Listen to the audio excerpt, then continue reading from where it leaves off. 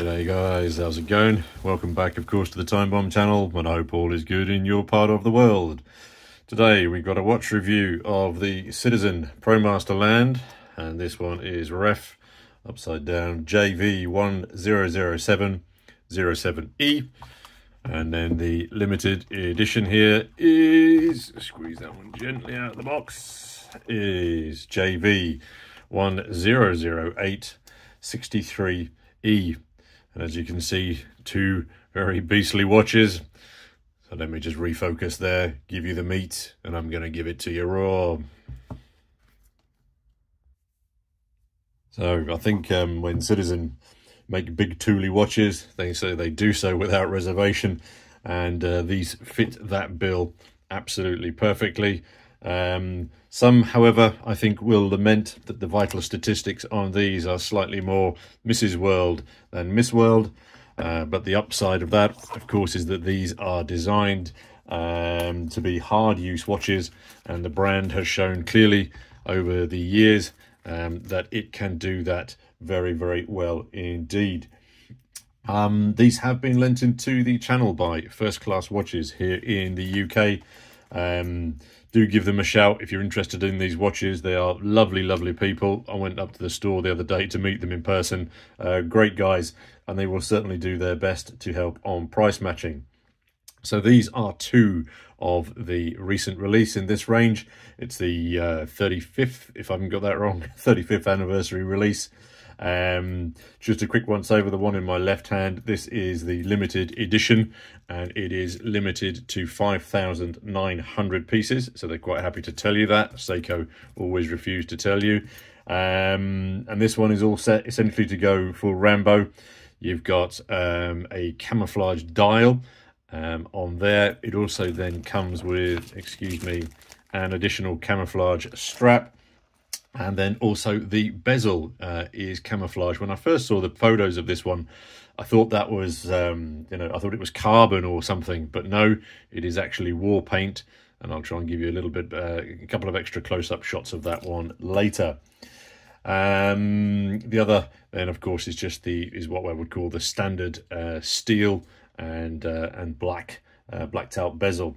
Then there is one other in the series, and that is this green dialer. Note that the green dialer then also comes on a Cordura strap, and I'm imagining that they're going to add a blue version, a blue dial version later, because these three colors seem to be their constant in their color preferences or their palette preferences. Other specific difference then is that the limited edition comes in at £699 UK, and the standard then is £549.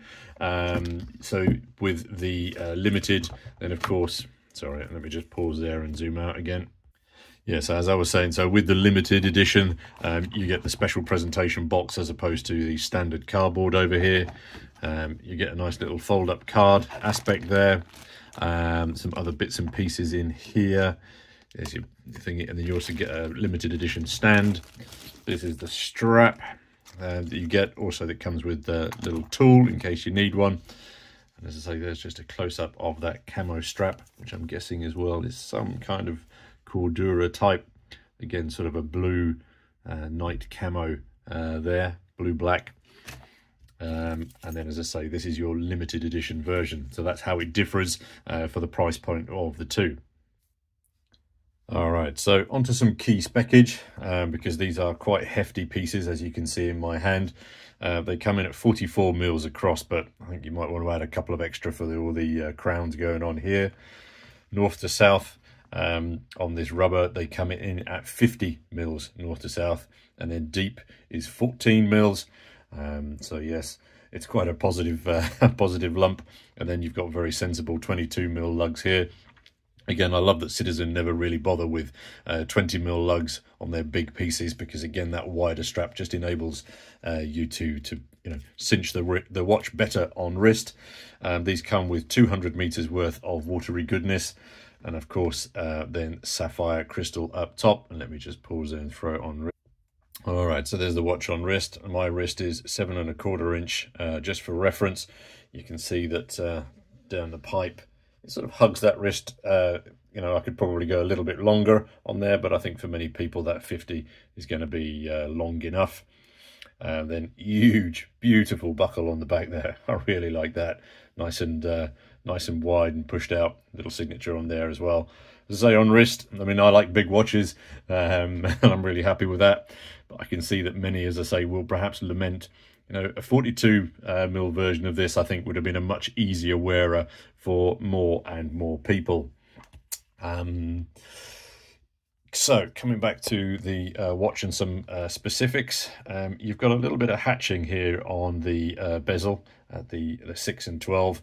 It doesn't move, it doesn't do anything, so the only thing that I'm imagining that it's useful for is it gives you a little bit of a grippage here, perhaps when you're operating buttons and the watch may be wet, for example. Down at the 8 o'clock, then we have a compass, inner compass bezel. And particularly, I think I've referenced this in the past, I often find these things a little bit complicated because the screw-in action of those, every time you screw them back in, they seem to move. So Citizen have done away with that completely, and this is a free mover, which makes for very, very easy knocking out of place because that crown moves very simply. You know, it's a light touch. Yes, they've got the half crown guard here to assist in that, but I'm wondering if it's the best option to that issue. As I say, it's kind of a tough one, isn't it? You know, if it's a screw down, then it moves. If you've got a half crown, it doesn't guard enough. So yeah, perhaps they just needed to have added the additional crown guard here. Then I think, you know, it'll be much safer. Talking of crown guards and things, Citizen, I'm a little bit annoyed with this. Those are fake screws around the chrono pushers. Yeah, entirely fake. Yeah, you can see there, they don't move, they don't do anything at all, and I just think that's a little bit naughty of them. The black dial version here, then, as you can see, features, let me just zoom in a fraction, you can see it better. It's got a matte dial there to assist in reducing reflection, but obviously you've got a sufficient amount of AR under that sapphire anyway. Huge positive hands on these that make this legible from afar, and also in many different lights as well also. But with those hands being so thick, they will cover up that digi display at the top there for quite a long period of time during the day. And as these are shop owned watches, I'm not going to mess around with the settings. So that if there's an option, for example, like on the Casio, where you press a button and it moves the hands out of the way temporarily, please do drop a comment down below, as I say, because I read very briefly through the module in specs. I couldn't see anything. I mean, the first thing that I found is just by pressing the crown, it inverts your LCD, which is very, very nice, specifically for those people who are not overly keen on negative displays. The screen is the MIPS, similar to the Casio variant, which means it's brilliantly clear and legible. Yeah, fantastic. There's zero distortion on it from different angles, etc. Super, super clear. As I say, I love the MIPS on the Casios, and Citizen haven't disappointed here. Just for contrast, here's my old Pingo. Excuse me, upside down.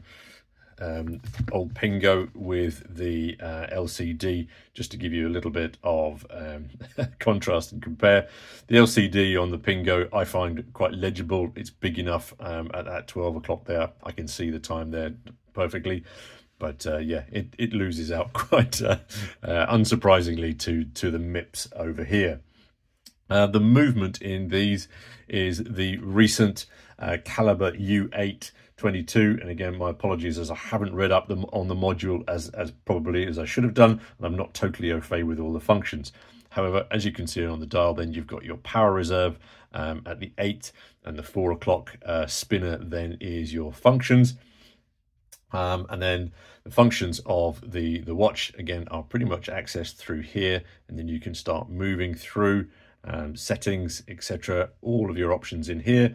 So essentially you've got your digi functions, you've got your chrono, you've got your alarm, perpetual calendar, world times, etc, etc, etc. But that's it. Now I'm kind of thinking it would have been nice for them to have added in some ABC functions, say for example barometers, you know, other bits and pieces, but they haven't. And I think again, when you're creating such an interesting solar MIPS related module, it was the perfect opportunity to, you know, to add in your altimeter, barometer. Yes, there's a compass here, but it's a slightly different compass, and not everybody is going to be that comfortable with using a compass, a bezel compass. Not everybody knows how to use a bezel compass. So again, I think for a lot of the, shall I call them, the younger generation, they might have appreciated a compass on there as well. The rubber strap on this standard version is absolutely excellent. I think it's a standard that they brought in from others. As I say, really impressed. Just not neglecting the limited edition version over here. It comes on this bracelet. As I say, the bracelet is excellent. The coating on there is brilliant. But the one weakness that I found, and that is this little clasp keeper here. It's super flimsy and light, and looks like it could, yeah, that could pop off very easily. The rest of the clasp is okay. As I say, it's just that aspect there. It's really flimsy. Yeah, just a little bit of a weak spot here. Apologies for all the papers again, but as I say, this is going back to the shop, and I like to try and keep things as neat and tidy as possible for them. Yeah, you can just see the camo on there as well. Excellent stuff. So as I mentioned, so you got the camo strap with these, and then yeah, the lumage is Citizen lumage. It's applied in delicious dollops, and it's going to keep you up at night to check if it's still glowing. Note the mixed color between the blue and the white. But oddly, they've neglected to lume the seconds hand, so it disappears in the darkness there.